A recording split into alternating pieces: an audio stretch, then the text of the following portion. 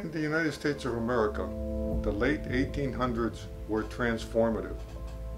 Expansion of territory, settlement of the West, huge economic growth through the Industrial Revolution, significant immigration greatly increasing the population, urbanization, and the expansion of cities in the name of modernity, and as a result, growth of a middle class. This transformation was not without violence and trauma. The events and times irrevocably changed the way Americans earned a living and the way they lived. These changes impacted all segments of America's people, albeit in different ways.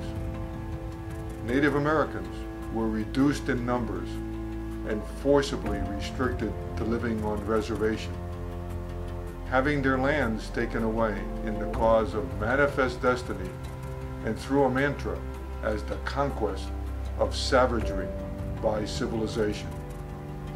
Immigrants encountered a new land, faced economic uncertainty as they entered into a different and developing cultural environment. Former slaves were freed only to face segregation and racial discrimination. Chinese immigrants here to build railroads, and newer Chinese immigrants faced severe limitations and discrimination. Women began to increasingly move into non-traditional Victorian-era roles. The number of women employed outside the home grew. Women became increasingly active in politics and focused on legal issues, including the right to vote. Men experienced increasing challenges to their masculinity. Rugged individualism, martial or warrior traits changed from, for example, pioneering and conquest to working a factory job or behind the desk. The traits that men attributed to the founding of the country were in question as the frontier was ending. This became particularly difficult for white men. Society became challenged in coping with modernity. Even those in government, like Theodore Roosevelt, became concerned about the loss of martial spirit and thus American exceptionalism. So, who stepped into the breach between the frontier and the new modernity to offer relief? None other or more than Buffalo Bill Cody with his Wild West show. The quintessential edgeman who straddled both worlds, the frontier and modernity. The frontier, where he was the king of the bordermen, as he was called in circles of the times. His bona fides as frontiersman were validated through his documented and witnessed experiences on the frontier, and as embellished and fictionalized in dime novels and comics. And although ultimately financially unsuccessful, losing most of his wealth toward the end of his life, he made huge amounts of money through his Wild West show, while at the same time investing in land development and mining projects, serving as president of 5 companies and as head of his Wild West show, employing over 1,200 people.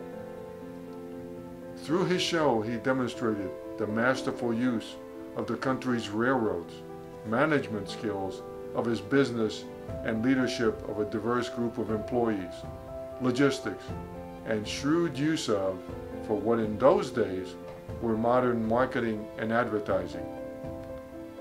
One view of what his show did for the American public was to provide a ritualized means by which his audiences were temporarily transported into the frontier environment in an open-air arena to witness his version of historical events as conquest using the martial skills necessary, reenacted to tame the frontier by largely actual characters, or at least those possessing skills used on the frontier, performers.